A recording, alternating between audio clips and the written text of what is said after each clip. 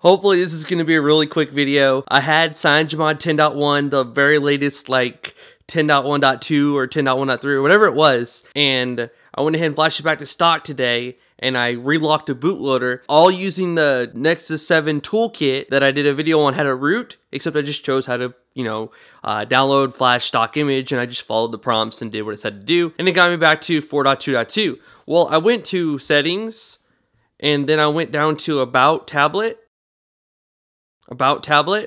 and then I went to system updates, and I hit check updates, and this sucker started freaking downloading. Now, I'm out of the loop. I really don't know how long this has been available, or if it's like today or yesterday or last week. I have no clue. But without further ado, I'm going to press restart and install, and I'm going to let it go through and install it. So I'm not going to make this video very long, or I'm going to do my very best not to.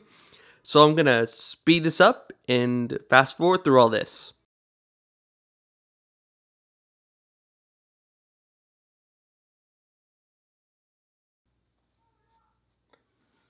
Alright, looks like it just rebooted. I'll try to put up how long that took. It did take, I don't know, a little bit. So this will be the very first boot up after going from 4.2.2 to 4.3. This is pretty exciting. I have a video on how to root the Google Nexus 7, and if you have the donator feature of mskip's toolkit, then you'll be able to root this bad boy the moment he updates his toolkit to support it, if it doesn't support it already. I have no clue. I'm just now knowing that this update's available for the Wi-Fi grouper version of the Nexus 7. So I'm kind of like, wow, 4.3. Oh, so yeah, if you have the donator version of mskip's toolkit, you should be able to root. If it's not updated yet to support it, go ahead and donate to him. He doesn't require a certain amount or anything like that, just a few dollars, and you'll be able to have all the very latest versions of his toolkit.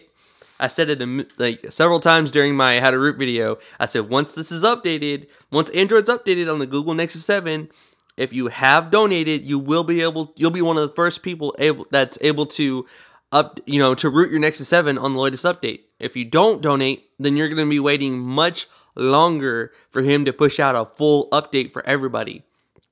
What he does is updates it in incremental little bits so that like people that donated get it first, and then however long he decides to wait, he pushes out the full all the updates inside the kit. So whatever, I talk too much, I know. So here we are, Android 4.3 looks just like it did before I flashed it. So we're going to go ahead and verify that down here in the About tablet. Sweet. So we do see 4.3. It is build JWR66V. So tapping on that build number will get you to the developer options right here. And then you'll be able to enable USB debugging and connect your tablet to your computer and root it with mskip's toolkit. I will have a link to my video in the description below. Please know that he may not support 4.3 just yet, but if you donate or have donated, you will be able to root the 4.3 update ASAP. Like as soon as he updates his toolkit, donators will be the first people that get it. So I'm not talking about that anymore. So 4.3, this is awesome. There we go. Android 4.3. This is pretty freaking sweet.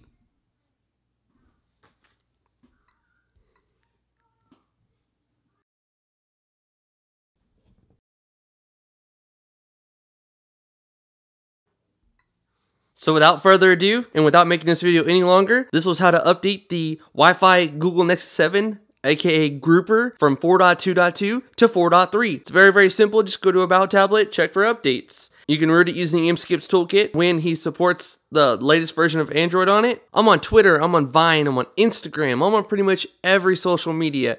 Just search wwjoshdew and you'll find me. If you enjoyed this video, please give it a thumbs up and please subscribe to my YouTube channel. That's all I ask, those two things. This is What Would Josh Do, and I'm out.